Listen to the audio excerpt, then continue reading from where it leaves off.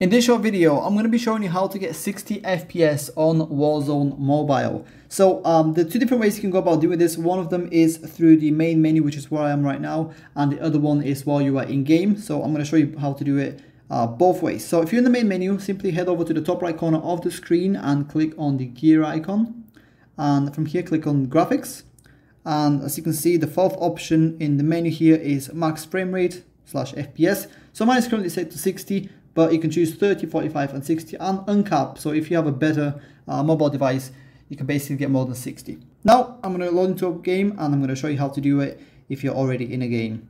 So if you are in a game and you want to change your frame rate, all you need to do is click on the little hamburger menu, which is to the top left of the minimap. As you can see right here, click on that. And then it's basically the same thing. Click on settings, then graphics, and then the fourth option is your FPS. So change it to whatever you want. And yeah, that's pretty much it. That's how to change your FPS to 60 on Warzone Mobile. If you have any questions, let me know down in the comments below and I'll be more than happy to help.